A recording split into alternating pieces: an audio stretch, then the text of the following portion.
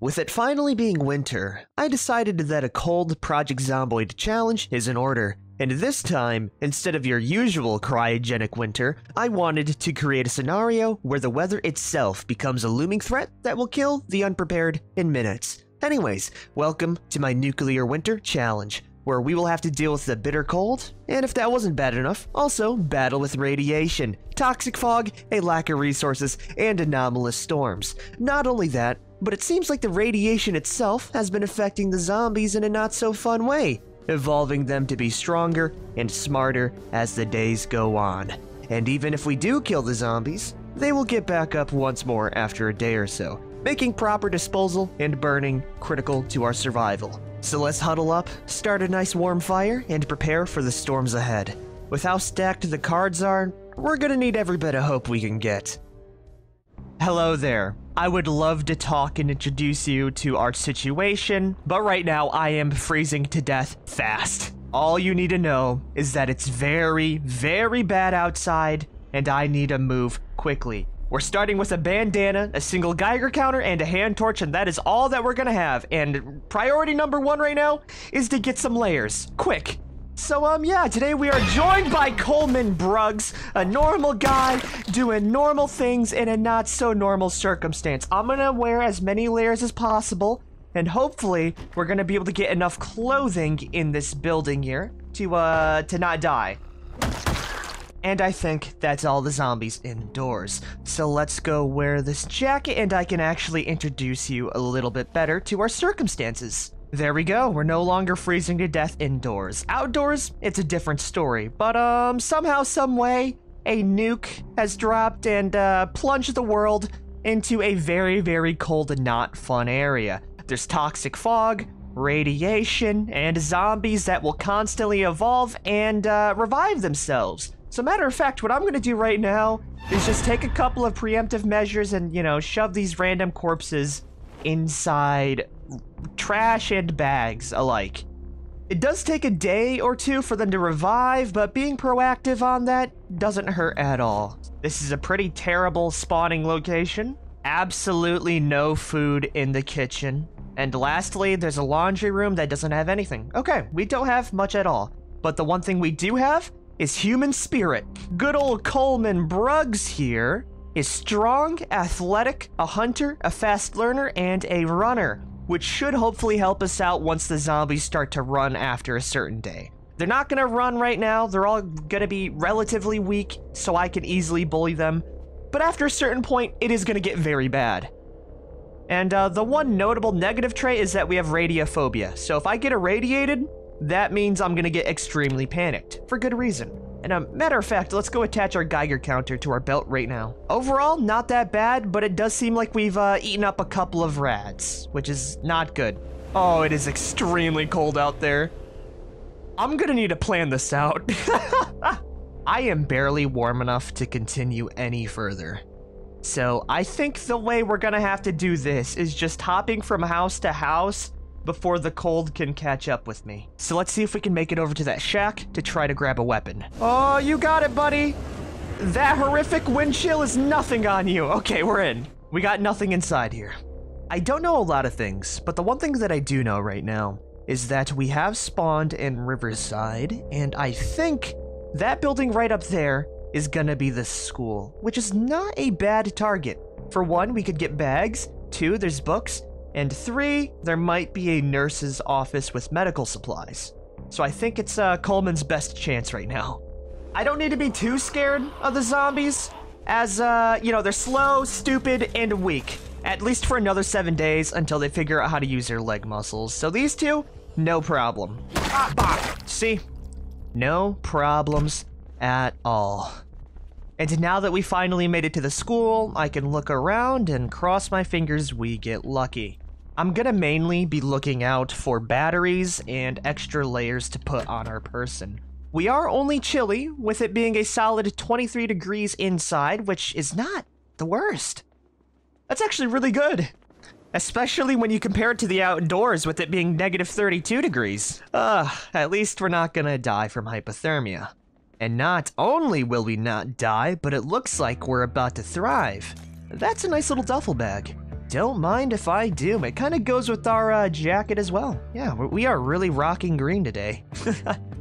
And it looks like we do have a couple weapons in the gym. A nice baseball bat. Not bad at all. What else we got here? Yeah, of course I'm gonna take that. All in one little spot?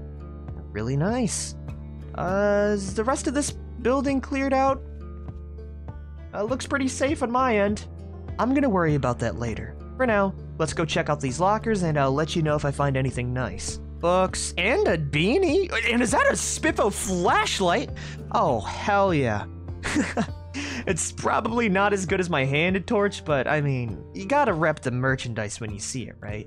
And that also gives us another battery. Yeah, it does the same job, if not better. And while I'm at it, I will be taking that beanie. As much as I did like the bucket hat, the beanie has a lot better insulation for it, so it'll be worth it in the long run. Ooh, we even got the nice sneakers as well.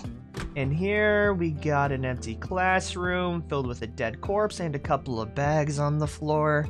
And is that what I think it is? Now that is a nice backpack. And even though the duffel bag is better, I think we rock the drip. I mean, if Coleman is gonna die, we're gonna die with a nice backpack, alright?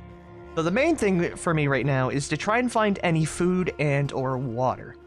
I need it bad. And so far, we have not found any at all. Just random flashlights for more batteries.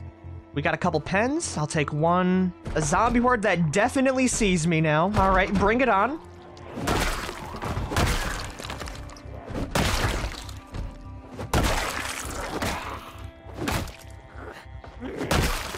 As I've been saying, these zombies are no threat to us yet. It is only day 1. So expect the difficulty to get a lot worse when they start developing superhuman senses and start running at me like crazed freaks. But before that happens, we're gonna be chilling very nicely. Get out of here now. Bada boom. That's all of them. And it looks like the storm has also subsided. Zombie group aside, I did spot a nice police officer zombie with a nightstick and a revolver with around 4 bullets. That's actually really nice for us, and I am going to take that. If you can't tell from the crosshair, I decided to add in another little mod that makes guns a little bit more useful in order to balance out how rare I made the weapons and ammo. And all it does is add in an actual physical representation for a bullet, so I can manually aim and hit zombies in the head without having to rely on RNG. I'm not going to showcase it right now because shooting a gun would be ringing the dinner bell for me. For now, we just gotta focus on looting. So far though, it's kinda looking like a bust.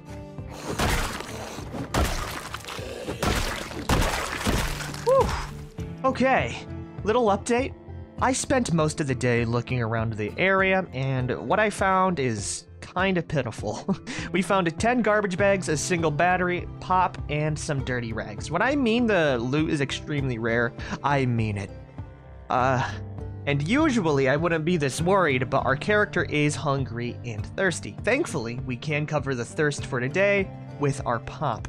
But the bad thing that I am gonna need to figure out soon is that most of the water in sinks and in these water dispensers are tainted. So I'm gonna have to boil and sterilize the water myself if I want to drink anything. 2, it's getting extremely late, which means I'm gonna need to sleep, and there are a lot of corpses littering this place. So I'm gonna go loot the rest of the first story, grab as many garbage bags as possible, and shove the zombies inside said garbage bags so we can prevent them from resurrecting. The more we do that, the better things are gonna be.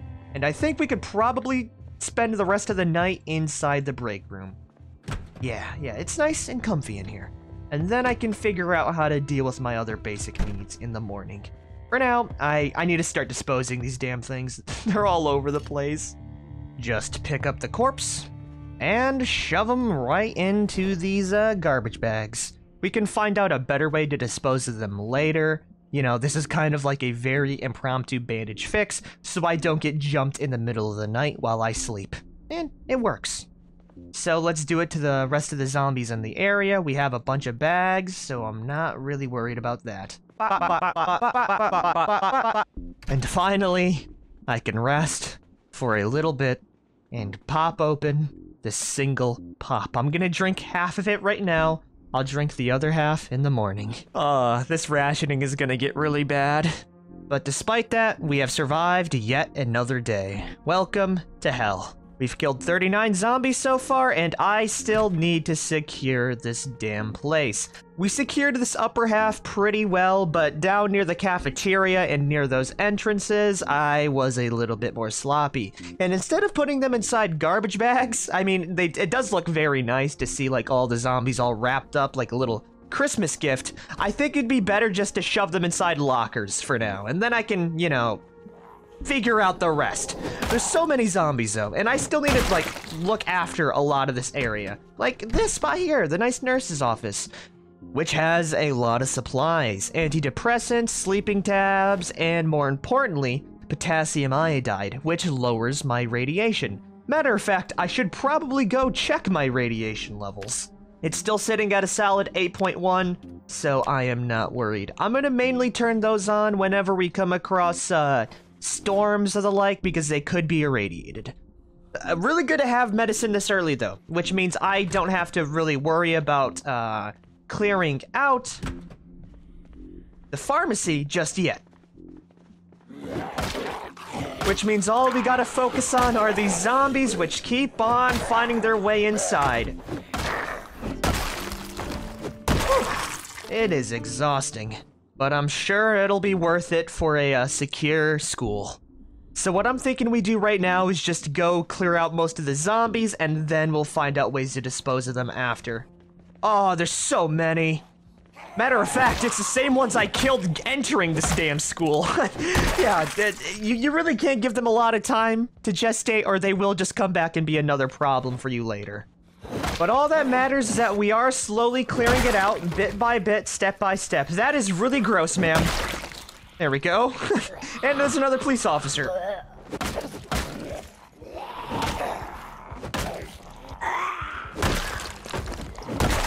And now I just gotta go shove their corpses in lockers. Do any of you have any way to start fires? No, not yet. That's fine.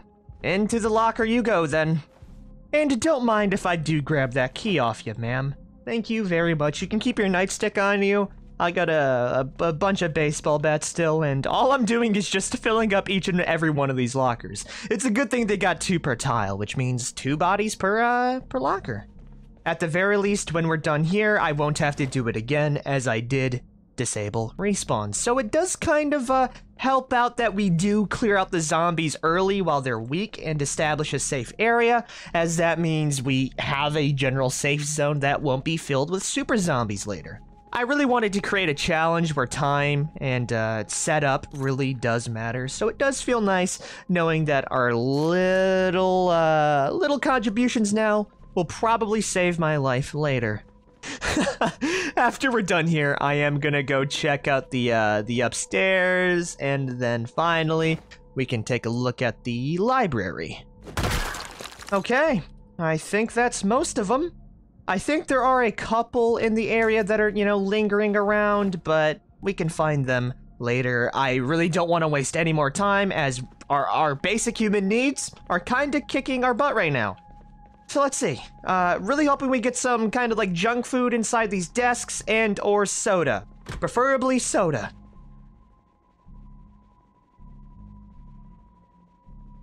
Oh, we got chips. Okay. That is the kind of stuff I'm looking for. Just in time, as well, as our character is currently very hungry. We also have Foraging Volume 1 and Metalworking Volume 1. At least we won't be out of reading material for a while. I'm gonna eat those chips right now. We can't be afforded it. And I'm also gonna drink the rest of our pop. There we go.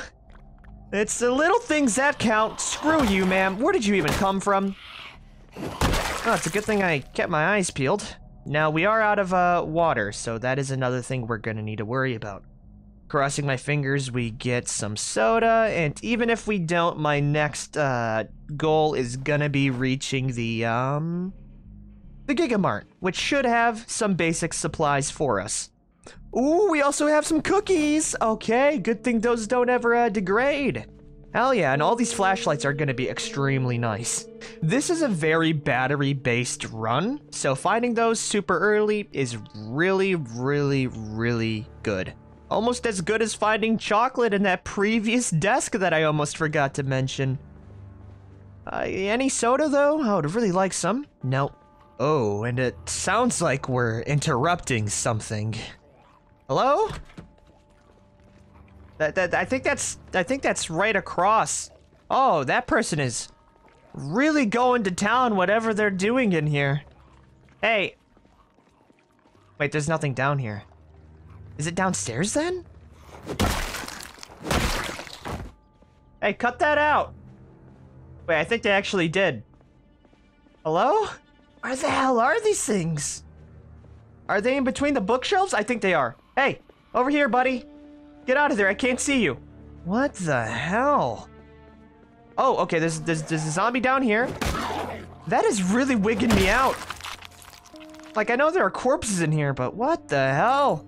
Well, I guess they did shut up, so that's all that's all you can ask for. And it seems like reading material in here is gonna be good. I'll go sift through, like, the important stuff later. I really don't have a lot of reading on my mind. I'm mostly concerned about food and starving to death, but it would be nice to, you know, get like a nice generator magazine. No gen mags, of course. One could wish. Anyways, don't mind me as I go ahead and finish what I started by looting the upper floor.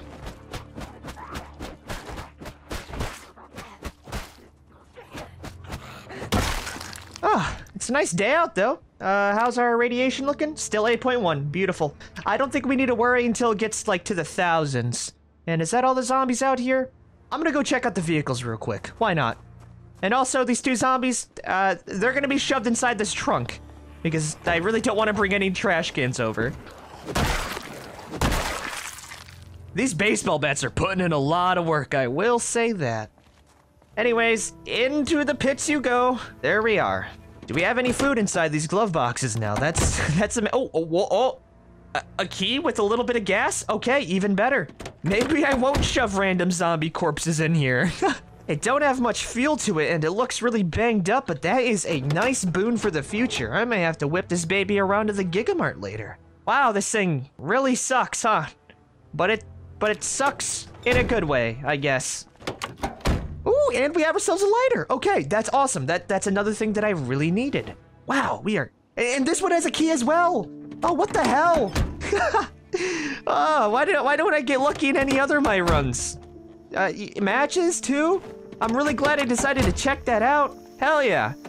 And a first aid kit with a suture needle and bandage. Yoink those two. And then we can finally finish what we started while munching on some chips. Delicious. Okay, I accidentally went through a window trying to dispose of the corpses out in the front. You hate to see it, but it was a good thing we decided to go loot the, loot the nurse's office. It shouldn't take that long to heal because we can disinfect it. That is a little bit of a bummer, though. At least we didn't have gloves, so nothing got scratched up, you know? And you know what? Give me that varsity jacket. I want it. It has a little bit more insulation, and it's also in better condition, so thank you. Your prize? The same fate as the others, right into a bag. Tagged and bagged. Boom. Finally, I can breathe without the fear that zombies will resurrect and hunt me down in the middle of the night. And look at that, we got another free granola bar. Oh, this random assortment of junk food should keep me well fed. Actually, not well fed. Alive until I can make an expedition out to somewhere that's a little bit more promising. Anything in here? Soap, sponge, tailoring, clips? Nope. Another bar of chocolate? A red and blue pen for map marking capabilities? And finally, looting this room marks the end of us searching the school. So I think it's safe to say that this area here is now our home until further notice. It's nice, spacious. The only thing I really need to work on is sealing it, especially if toxic fog comes around. I'm gonna need an air-sealed place that I can set up a nice campfire for warmth to boil water. Other than that, though, oh, this door's actually barricaded. I'm probably gonna need to break that down because having rooftop access would be nice. But I think this would be a good spot to end the episode. We killed, let's see how many? 69 zombies surviving our first day and 11 hours. We still have a lot of problems, so I think what I'm gonna do next episode is try to reach the Gigamart in search of food and or pop. Other than that, I would really like an axe, a hammer, basic tools and supplies like that, so I can start to make my own campfires. Anyways, if you guys have liked this episode so far, be sure to like, favorite, share, and subscribe for more. I'm pretty hopeful for this series, and it's only gonna get harder as the days go on by. The zombies are gonna get stronger, they're gonna get smarter, and they're gonna get a hell of a lot more scary. Anyways, this is Private Lime, out.